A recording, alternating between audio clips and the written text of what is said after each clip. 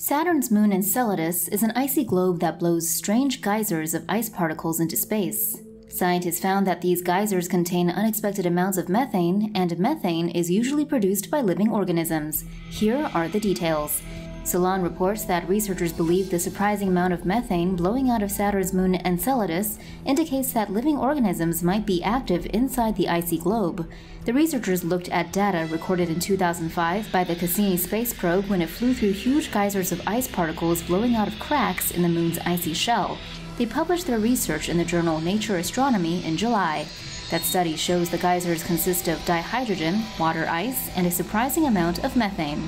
Methane is common on Earth and is usually produced by bacteria, but can also be created by geological processes.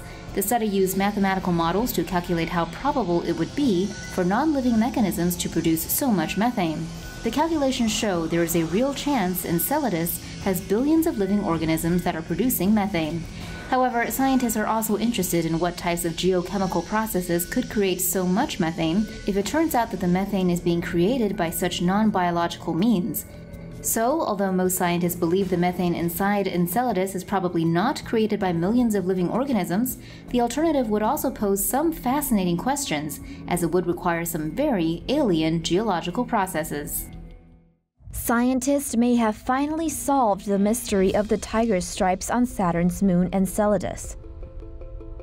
According to a study published in Nature Astronomy, the Cassini probe first detected the 4 strange fractures on the moon's north pole when the spacecraft orbited around Saturn 15 years ago. According to the researchers, the tiger stripes are about 130 kilometers long, with fracture lines running parallel to one another, spaced at 35 kilometers apart.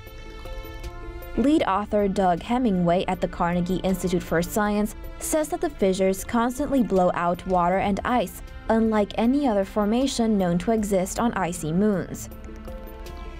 According to the research team, the tiger stripes and the formation's strange behavior is caused by the moon's eccentric orbit around Saturn. Because Enceladus's distance to Saturn fluctuates, planetary gravity stretches and flexes the moon. This effect generates the heat that keeps Enceladus from freezing solid. The gravitational force is so powerful that it changes the shape of the moon, with the resulting stress creating the first tiger stripe on Enceladus.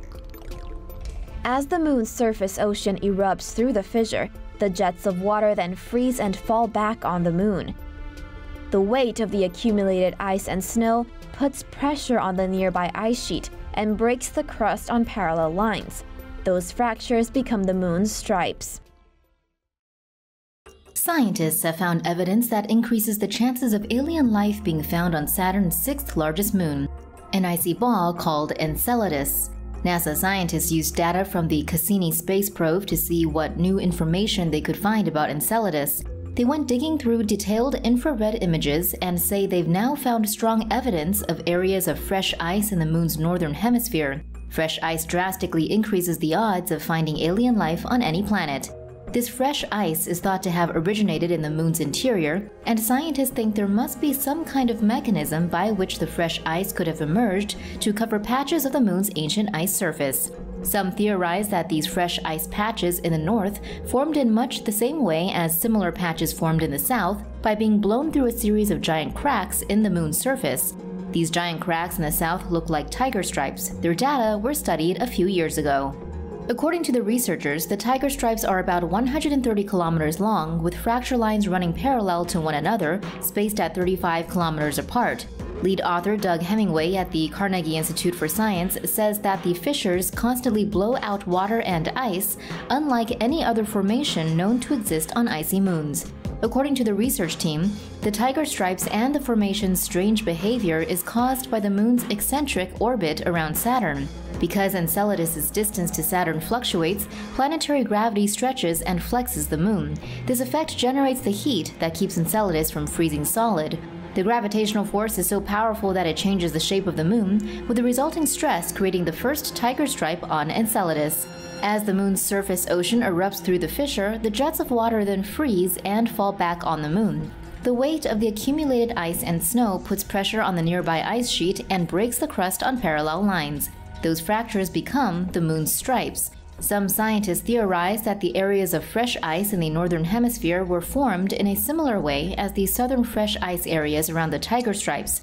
However, that theory would be hard to prove, as the Cassini space probe that recorded the data stopped functioning in 2017. Following up on his plans to transport 1 million people to Mars by 2050, Elon Musk's company, SpaceX, has now declared that it will also send hundreds of satellites to Mars to provide the colonists with space internet. SpaceX is currently building a Starlink mega constellation of small communication satellites around Earth, and has already launched around 800 of these satellites into low Earth orbit. This mega constellation of satellites will eventually cover every part of Earth, and Elon Musk said it will give all people on Earth access to low-cost broadband internet. According to a recent interview with Time magazine, the company now plans to build the same mega constellation around Mars to provide the 1 million future citizens of Mars with space-based internet. Shotwell said the Starlink concept would also create a robust communication link between Mars and Earth, providing an interplanetary internet bridge. This ambitious satellite plan for Mars is typical of Elon Musk, who is spending big money on creating the rockets and spaceships required to get people to Mars. The Voyager spacecraft have found that space is more dense outside the solar system. Here is what you need to know. NASA's Voyager 2 crossed into interstellar space in November of 2018 after a 41-year voyage, but its mission is far from over. According to research published in the journal Astrophysical Letters, as Voyager 2 moves farther from our solar system, the density of space is increasing. This supports findings from Voyager 1, which entered interstellar space at a different location in 2012. The solar system's theoretical boundary is called the heliopause. An article published on NASA's website describes the heliopause as the place where the solar wind, which emanates from our sun, is no longer strong enough to push back interstellar winds from the surrounding stars. Inside is the heliosphere, a huge bubble of the sun's magnetic influence made by the solar wind that extends far beyond Pluto. This bubble was thought to be shaped like a comet with a rounded leading edge and tail as it orbits the Milky Way. The heliospheric nose is situated between the two Voyagers. But a study published in the journal Nature Astronomy in March using data from NASA missions suggests the heliosphere may in fact be shaped like a deflated croissant. A 3D simulation created using the data shows a curving central bulge with two jets caused by the solar magnetic field shooting away from it. The authors of the study write that the increase in density detected by the Voyager spacecraft could be due to interstellar magnetic fields becoming stronger as they approach and drape over the heliopause. Another theory is that the material blown by the interstellar wind might slow down and build up as it approaches the heliopause. More data is needed from the two Voyagers to try to untangle this mystery. However, as the authors of the study note, it is not certain whether the Voyagers will be able to operate far enough to distinguish between these two classes of models.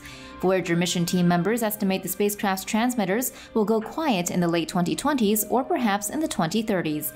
And then they will be alone, out there in the vastness of interstellar space, until their next close encounter with a cosmic object 40,000 years from now. For more news animations and explainers, hit the subscribe and bell button to join the TomoNews family. Thanks for watching.